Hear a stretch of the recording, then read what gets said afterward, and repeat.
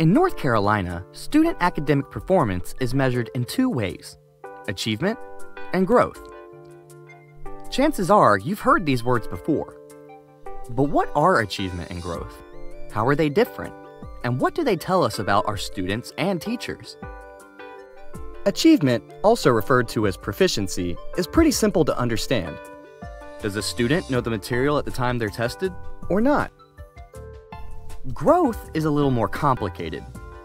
Growth compares students' expected progress over the course of one academic year to the progress they actually make in that year.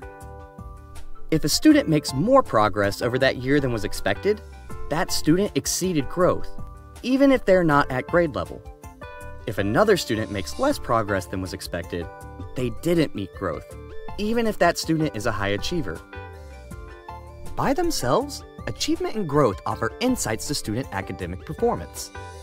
But alone, they don't show us the full picture. Let's look at this another way.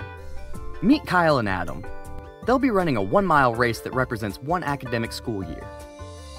Kyle crosses the finish line well ahead of Adam, so in terms of pure achievement, he wins the race. But look closer at each of these runners. Kyle's a marathon runner who normally runs a 5-minute mile. This time, however, it took him 6 minutes. That means Kyle did well, but he didn't do as well as he was expected to do. Adam, on the other hand, just started running and was expected to walk the race in 20 minutes, like he did in previous races. Instead, he ran the mile in 10 minutes. He still lost the race, yeah, but for an inexperienced runner, he did far better than was expected. And that's what growth measures. So what does this information tell us about their coaches? On one hand, Kyle won the race, but he fell a full minute behind his average time. And while Adam lost the race and is nowhere close to being competitive, his average time was cut in half, showing tremendous growth.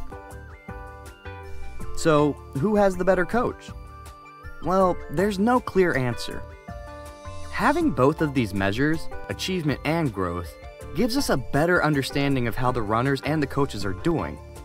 But measuring one runner for one race is not enough information to really determine how the coaches are doing. I mean, what if Kyle hadn't had breakfast that morning? What you will need to look at is the achievement and growth of all the runners on the team in every race they've run over several years to find trends.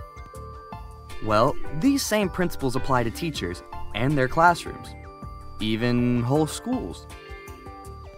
While achievement data tells us whether students are on track for career or college, measuring growth across a classroom or school over several years allows us to see where students are making the most or least growth compared to where they started. This information can help identify best practices, effective schools, and excellent educators. These measures are far more complex than we could possibly show here, but the conversation is worth starting. To learn more and find more detailed information, visit best-nc.org/growth and achievement.